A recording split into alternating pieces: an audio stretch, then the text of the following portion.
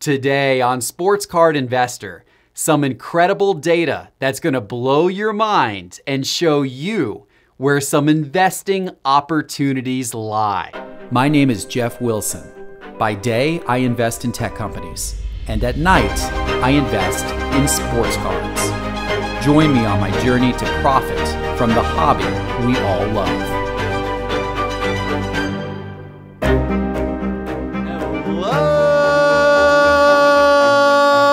Sports card investors, and welcome to another episode. Oh boy, do we have some good stuff to go over today. I am excited to show you some more numbers, some new numbers that I have just pulled from my Market Movers data system that you're gonna love and that are gonna give you some areas to look at in terms of investments. I got some good stuff to share with you today. And I am also excited that we have some great sponsors and speakers and great giveaways that are going to be taking place during our virtual Sports Card Con 2020, which is now less than 2 weeks away.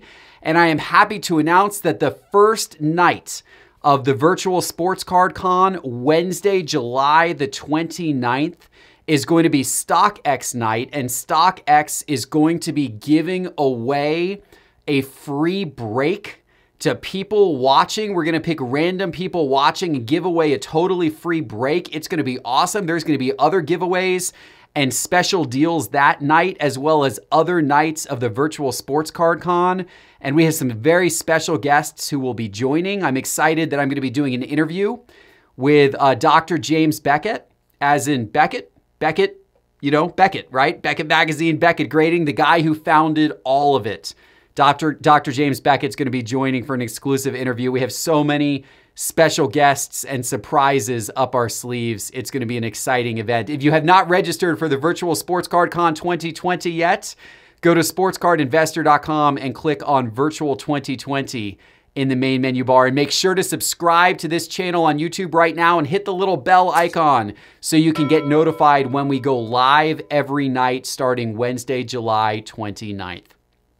Okay, guys, I am excited about some of the new things. I'm really excited about some of the new things that we've launched in Market Movers over the last month. Our pace of innovation has been absolutely incredible. You've heard me in past episodes talk about this dashboard feature that we've launched, where when you go into Market Movers, you can now customize a dashboard of all of your favorite players who you're watching, and you want to see what they're doing, what the last sale is in the last 7 days, 30 days, etc. And I've also last week announced that we had just launched the My Collection feature, where you could input your own collection into Market Movers. And every single day, Market Movers will tell you how your collection is changing in value and what your profit and loss is looking like. These are awesome new things we've added into Market Movers. But what I'm going to show you today is the next new thing. And ooh, is it providing some really good investment information. This is brand new. I just launched this live. You guys are seeing this for the very first time. And we're going to talk about some of the data that's coming out of here and what this means to you as a sports card investor. So let's take a look at this. So I'm going to go into an area of Market Movers that's existed for a while, but has not been used very heavily. It's called the set and year charts.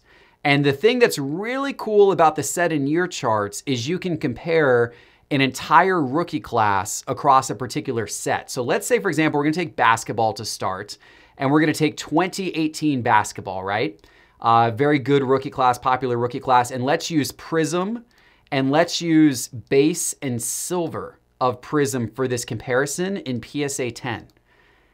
And so we're going to do our search, and it's going to show us a graph. And the graph is, it's going to take a minute to load here because there's so many different cards that are going to show up on this graph. And here it is.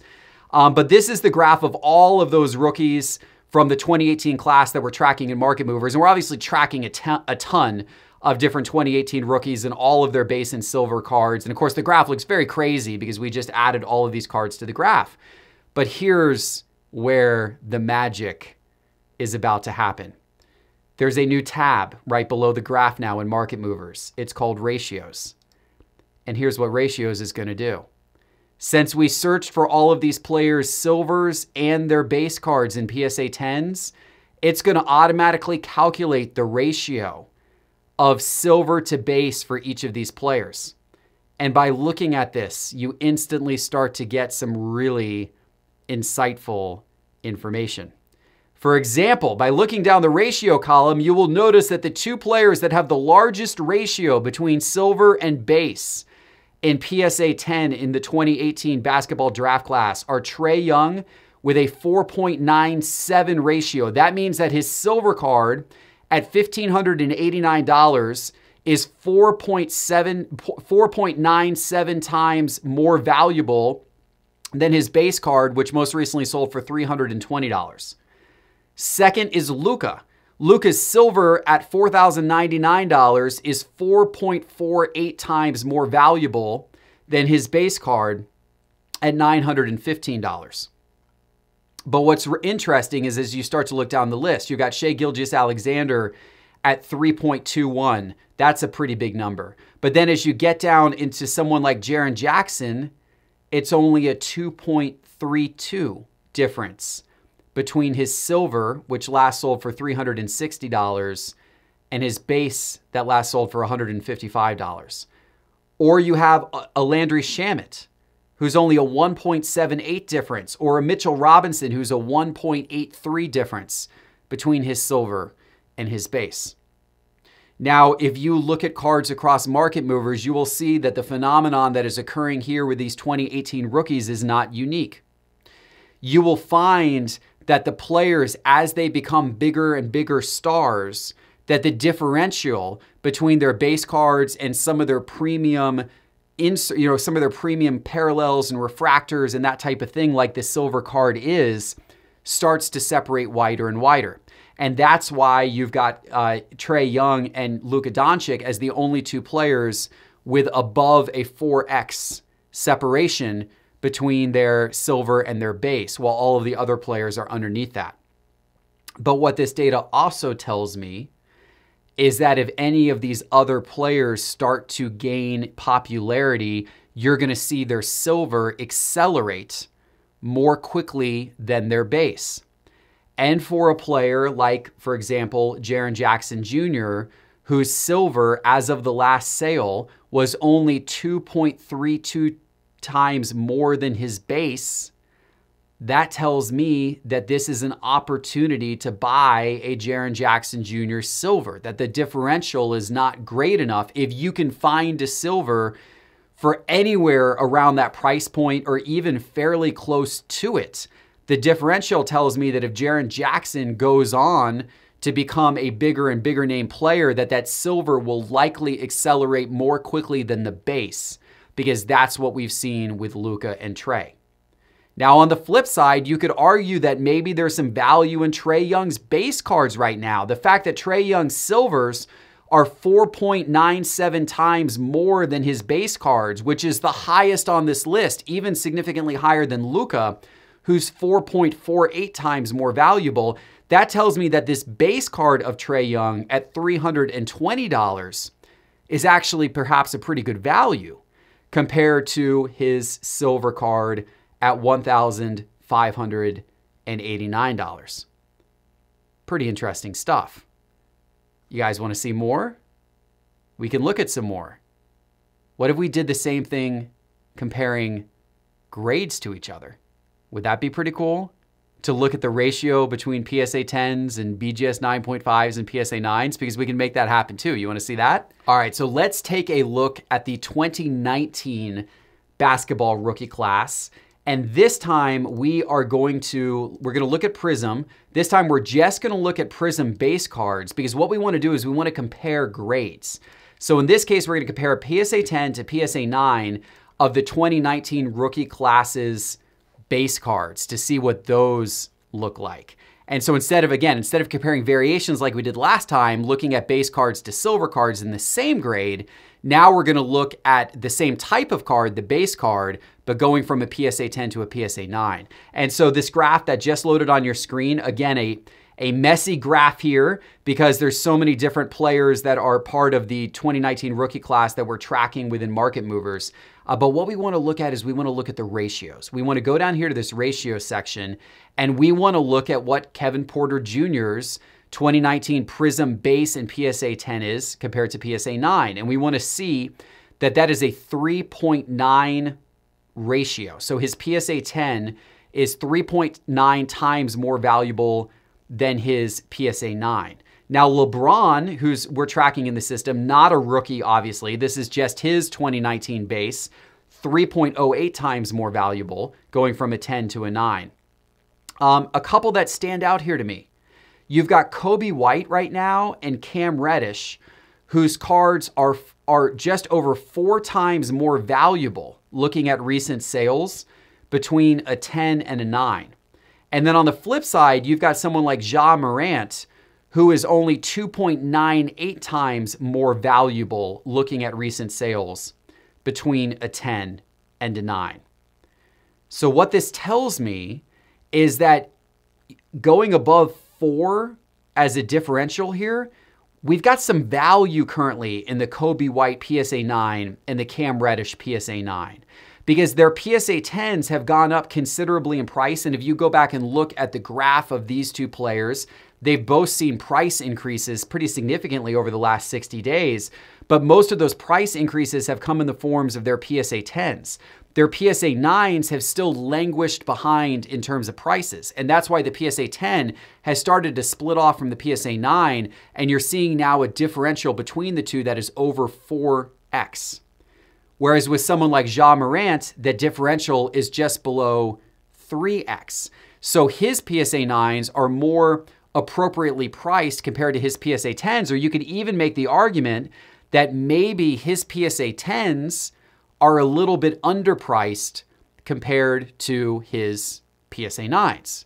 So this is a real interesting way to look at these ratios as well. And of course, now within Market Movers, I can compare PSA 10 to BGS 9.5.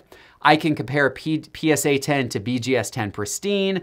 I can look at SGC 10 and compare that to PSA 10 and PSA 9 and BGS 9.5 for the cards that we have SGC 10 data on. So there's a lot of different interesting conclusions you can derive by looking at the ratios of card values and seeing where there may be some inefficiencies in the marketplace for you to take advantage of. We'll look at one more example. We're gonna go over here to the popular card charts in Market Movers, and we're going to, let's call up some of the popular baseball players from the 2018 baseball rookie class. So you can do these same types of comparisons on the popular card charts within Market Movers. Let's look at Juan Soto, and let's look at Gleyber Torres, and let's look at Shohei Ohtani, because these are 3 guys who are all from the 2018 rookie class, all of whom are expected to make some noise this year and could be really interesting players to look at this year. Let's look at their 2018 Topps Chrome Update baseball cards. And we're just gonna look at their base cards, even though you could do a comparison of their base cards to their refractors and their refractor autos and all that kind of stuff. But in this case, I wanna look at their base cards. Let me just look at a grade comparison. Let's take a look at their PSA 10s and their BGS 9.5s, just out of comparison to see what that looks like for these 3 guys. So that's gonna load, and so you see all of those on your screen here. Let's go and look at the ratios, the ratio differences between these 3.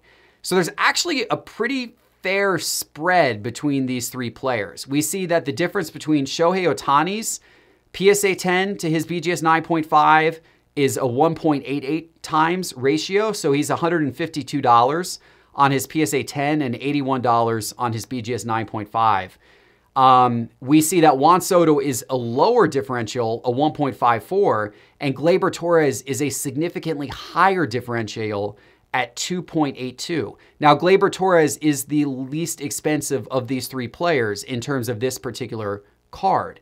But I think that the fact that there's such a difference between his PSA 10 and his BGS 9.5 indicates to me that there's some value potentially to be had with his BGS 9.5. Now, oftentimes with players that are a little bit lesser expensive, you will see a little bit more of a differential between the PSA 10 and some of the lower grades occur. So, and his cards are a little lesser expensive. His cards, his PSA 10s are only around $79, whereas Juan Soto's up at about $133 and Shohei Ohtani's up at about $152. So that explains that difference a little bit. But nonetheless, the fact that I could get a BGS 9.5 for 2.82 times less than his PSA 10, where with these other players, it would be in the 1 to 2 times range as opposed to the 2 to 3 times range.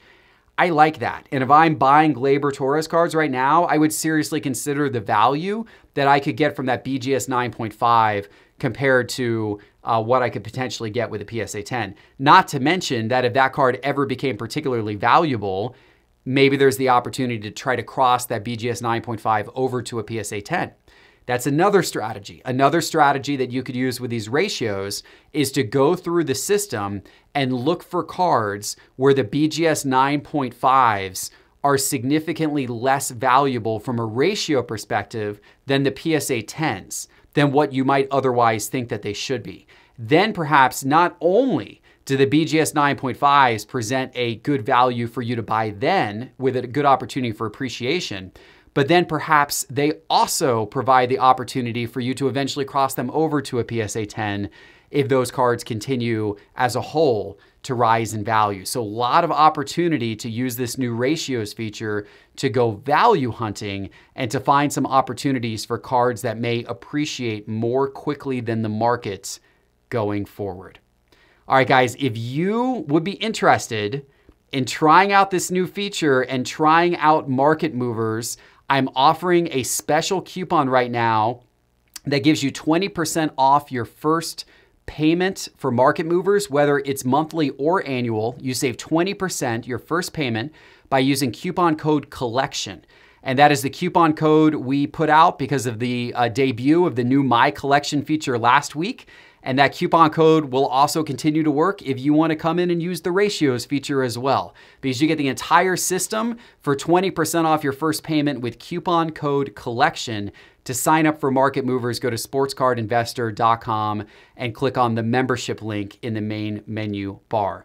What data would you like me to show you next? Because guys, as you can see, I am trying to change the game in the sports card hobby by creating data and analytics that nobody has been able to compile this way before. This is game-changing stuff, and this is just the beginning. I have a whole roadmap and an entire development team working around the clock, literally around the clock, because I've got international developers working on it as well, working on this around the clock to make this data even better and even more comprehensive, and to give you insights into the hobby and the statistics like you've never seen before. If you have some ideas for me of things you would love to see in Market Movers and would love to see me feature on future episodes, leave them in the comments on my YouTube below. And please, guys, if you haven't already subscribed to this channel, hit the bell icon, because you're gonna wanna know about the virtual Sports Card Con 2020 when we go live in less than 2 weeks. And go to sportscardinvestor.com and click on the virtual 2020 to register for that as well. It is completely free to attend, completely free. You guys want to be part of that for sure. Thank you so much. I hope you're having a wonderful week out there, and I'll see you back soon for my next episode. Take care.